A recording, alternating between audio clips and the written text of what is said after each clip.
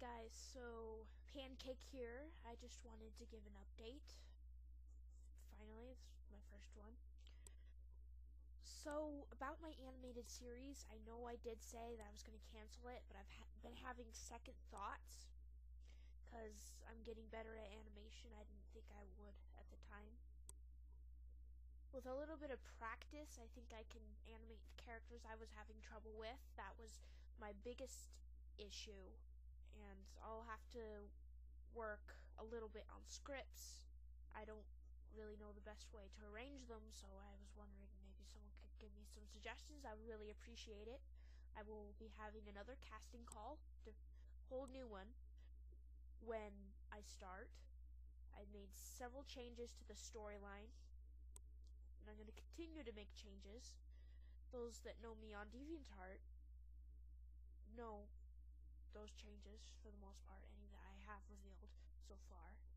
There are several others I'm working on. And I might want to be able to animate people for it as well, to show a little bit of Sarah's backstory possibly, because I'm very proud of it at this point, considering what I came up with. I have been having some issues though, because with the SOPA law, that's making me concerned, and the fact that YouTube doesn't allow me to use music anyways in my videos, apparently. That causes problems for me too. I don't know what to do about that. I want to totally make sure that I don't need to make a new account because this one is deleted. I do not want to do that at all. I've had a friend that had to go through that, and I just don't want to risk anything.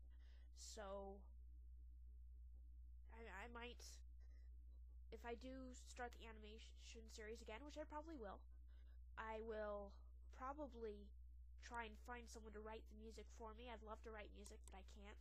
I don't know how. I'm not good at it. So I might want to look for someone who could write music for it, for me. And yeah, those are my ideas. So, well, in the meantime, you can look forward to animation practices. I'm probably not going to do any more speed paints due to my last speed paint getting a warning on it. I liked how it came out, but it got a warning on it. So I made that video private. So that's just how it is. So in the meantime, I'll probably just be doing animation practices. I'm not gonna be doing any of my AMVs again because of what has happened. I just don't think it's a good idea. So that's where I'm at this point. Thank you for taking the time to watch this. If you want to leave feedback, you can send me a message or leave a comment, or I don't know.